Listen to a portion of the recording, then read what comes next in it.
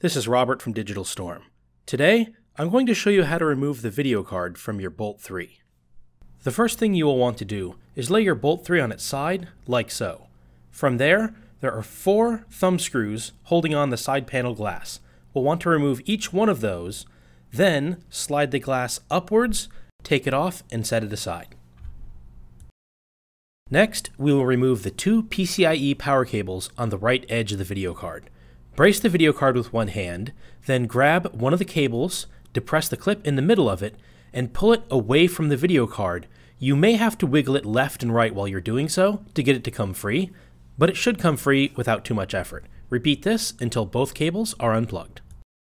Next, we need to remove the 2 thumb screws on the left side of the video card that hold the card to the chassis.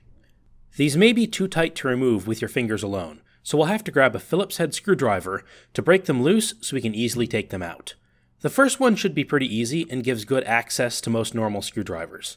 The second one is indented and might require a special sort of screwdriver or a pair of needle nose pliers, anything that can grab a hold of it and get it started so we can remove it with our fingers. The only thing holding our video card in now is the PCIe retention clip along the bottom edge. We push down and to the right on this, it will unhinge, and from there, we can grab our video card, gently push it upwards, and remove it from the computer.